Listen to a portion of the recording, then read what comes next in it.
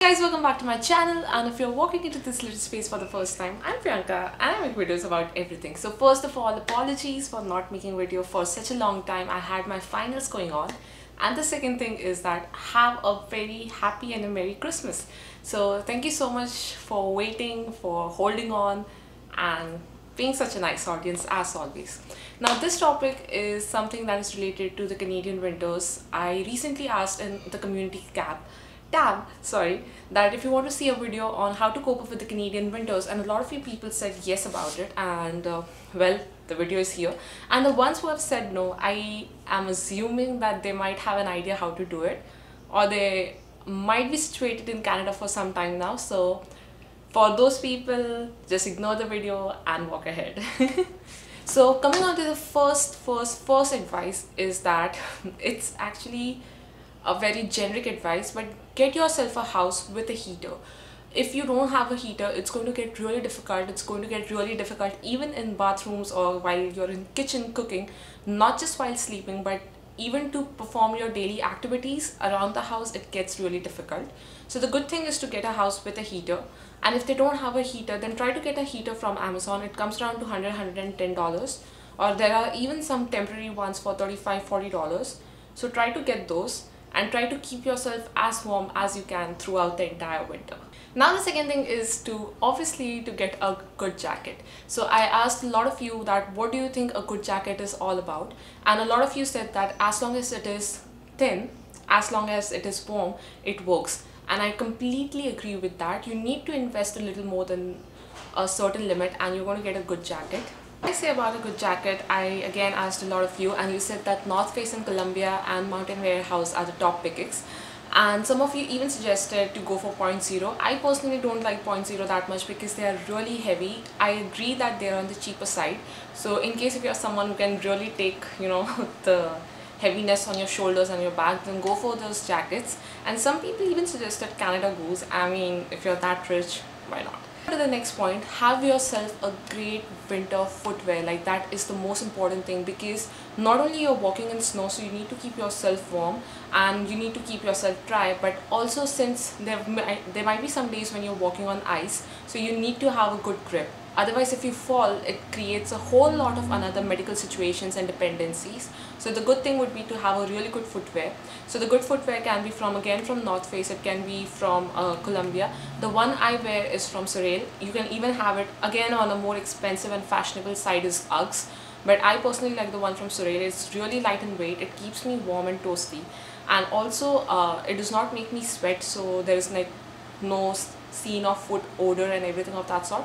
And also the fact that it's not that expensive. In case if you're wondering how much did it cost me, it costed me around $160, and this is the second winter that is going on, so I think it is going pretty well. Now the next advice is that if you're coming from your home country like India or even Bangladesh or Pakistan, anywhere else, try to get yourself thermals from there. So I have two sets of thermals. One is from Jockey, the other is from Monte Carlo. So the Monte Carlo one is more expensive and thinner. I wear that more in -15 to -20, and the Jockey one I wear it for more like regular days.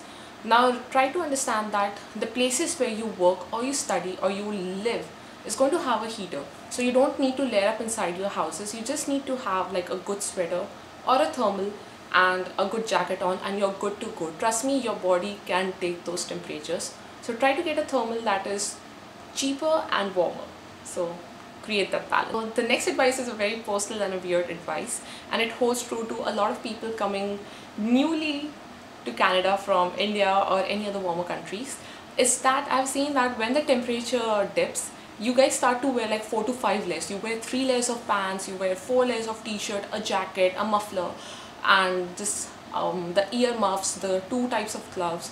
You don't need any of those. Your body can actually take -5, -6 with a lot of ease.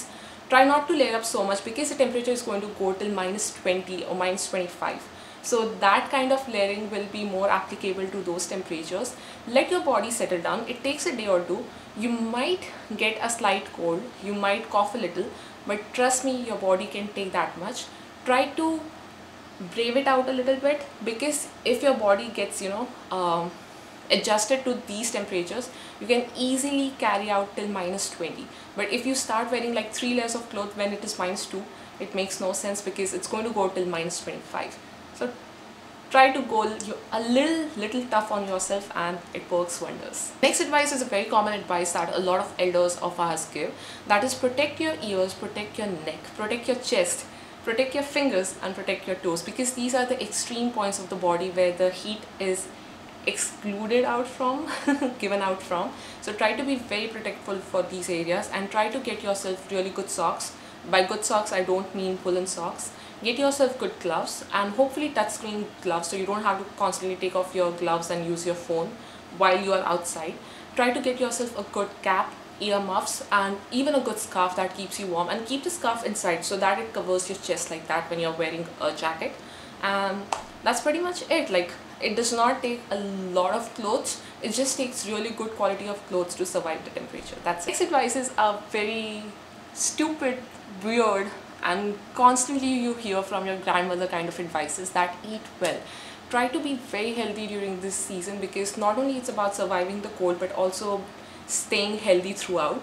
So it's not about not just getting frostbite but also being strong and having a good immune system. So try to eat well. And the second thing to do is that moisturize yourself really well. The wind over here is really dry when it comes to the cold winter, and also because of the heater it gets really dry around here. So in case if you're someone that has really dry skin, then moisturize really well.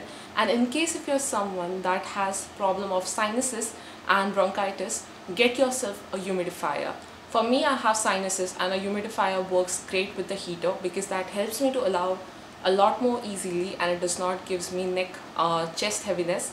So if you're someone who suffers from same problems like these, then invest in a humidifier. It's not that expensive. It comes around to $35–49, and it works for 3 to 4 years pretty smoothly. So get yourself a humidifier. Thank you so much for watching this video, guys. I hope you found it useful, and in case you think I skipped out anything, then note it down in the comment section below. I'm sure someone will find it useful.